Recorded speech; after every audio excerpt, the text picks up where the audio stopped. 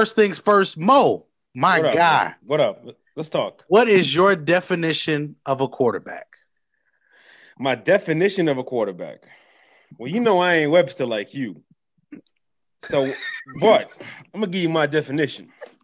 Number one, gotta be a leader. And you can't be coached that. You can't be taught that. It's either within you or it's not. Number Mm-hmm. two, you got to be able to pass the football. That's not even a joke. You got to be able to pass the football, and you got to be able to pass it well.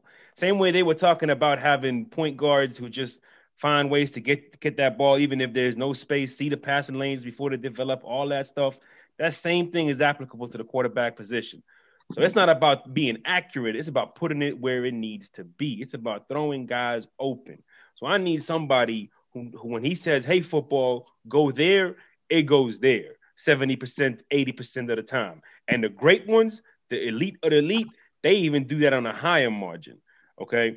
So number leadership, accuracy, and number three, I'm gonna just keep it real basic. And number three, you gotta be able to check your emotions.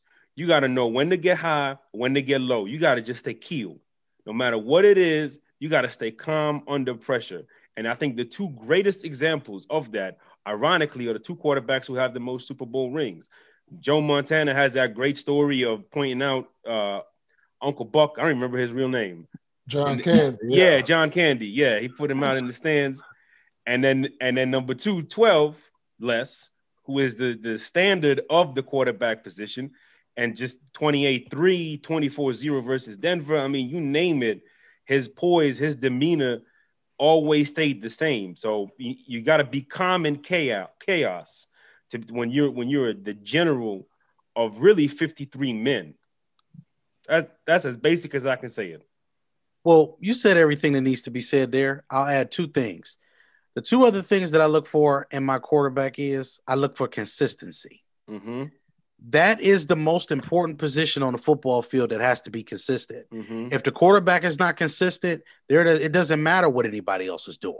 If I can't consistently trust my quarterback to understand what's happening snap to snap, how a team is trying to attack us, then we may as well just go ahead and just get out of here today, because it just ain't gonna happen. But another thing, and you say this one, but this is part of one of my scouting points as well: decision making. Right. If you can't make sound decisions, that is an issue. Decision making is very key in everything that we do in life and in basketball. If the point guard doesn't pass it to the guy that's open at coming off that curl and at the right time, at the right situation, the right motion, guess what happens? You get a ball, and guess what? We got to reset because the ball it's too late. So too late, behind you, in front of you, too much, all of that matters. So all of those things are tied into there. The quarterback should never be the best athlete on a football team. Let me start right there. With that being said, if the quarterback is your best athlete, we got other problems, because you don't pay your quarterback to be an athlete. You pay him to cerebrally take over the game and make sure that he always has the ability to bring the game back into whatever it is. After the defense comes off the field, after a bad possession, after a bad special teams play, whatever it may be, your quarterback is that guy that keeps composure at all times. So with that being said, Mo, my next thing I'm going to ask you. Quick question before we do this. Yes, sir. Or just a quick statement, because I want to make sure that people don't get beside themselves with that statement, because I know how they can get with Germ. That doesn't mean that you're not an athlete at the quarterback. It just means you can't be the best athlete at quarterback. It's a big difference. Pat Mahomes is extremely athletic, but that boy Tyreek Hill, this is another level of athleticism we are speaking of. Tyrann Mathieu, Tyreek Hill, Travis Frank Kelce, Clark, for that matter, got a little bit of, Travis Kelce. That's a dancing bear. As in the words of Trav, that's a dancing bear. Now, with that being said, I want to make sure we highlight that, and just to bring this in a little bit more, athleticism is only a small part of what actual football even has to be talked about. We don't talk a lot about athleticism because all positions have athletes at them. Aaron Donald is a crazy athlete.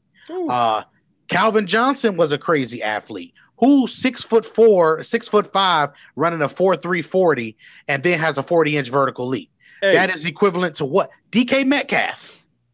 I'm gonna give you one, Germ. Go ahead. I'm gonna give you one. Vince Wilfork. That's an athlete. Yes, 350 plus pounds and can move like nobody's business. So, Jonathan Ogden, left tackle, one of the best. When you talk about sinking your hips, dropping your butt, pause, and moving your feet, sliding side to side, those are one of the best. Him and Orlando Pace. Shout out Ohio State, big win yesterday. With that being said, you see how I did that, MJ? You like